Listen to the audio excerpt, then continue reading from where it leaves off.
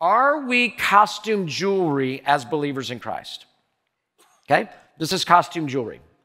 And what costume jewelry is basically it looks beautiful and it's inherently not really worth much, right? It's just gold spray paint over plastic, all right, or whatever it is. But it's costume jewelry. These are not real pearls. This is not real gold. And you know, one way you'll know if it's real or not is melt it. Put a flame of trial and you'll find out if it's real. The testing of our faith shows the reality of our faith, doesn't it?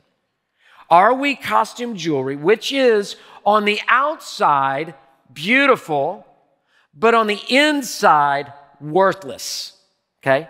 Now, many people think of their Christianity as like that. On the outside, I do what's right. I go to church. I give some money. I try not to use those words. I try not to act like that. I try not to get too much over here, not too much. And we say things like this, you know, everything in moderation and everything in balance. And so I just want to kind of be in the middle here. And I want to just stay pretty on the outside. But on the inside, I'm like, I really feel like I remember a few weeks ago, I'm that toothbrush that displeases God. And God's always frowning at me and he doesn't love me, and so I'm costume jewelry. Are we costume jewelry or are we tarnished silver?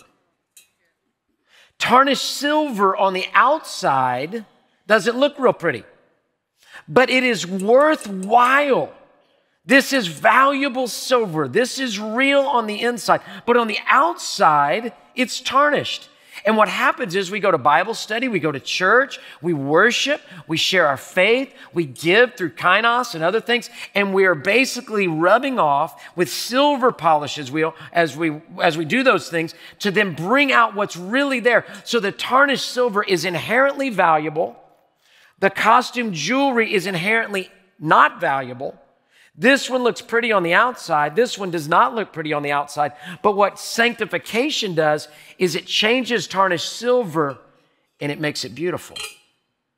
And now, through the sanctification that we have of Bible study, of prayer, of walking with God, it takes who we really are and brings it out.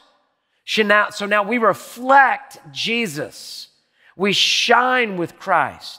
So let me tell you, believer, and I hope it is for you. It was for me. This was life-changing for me. I always thought deep in my heart, I really still wanted to sin. That's what I really want to do.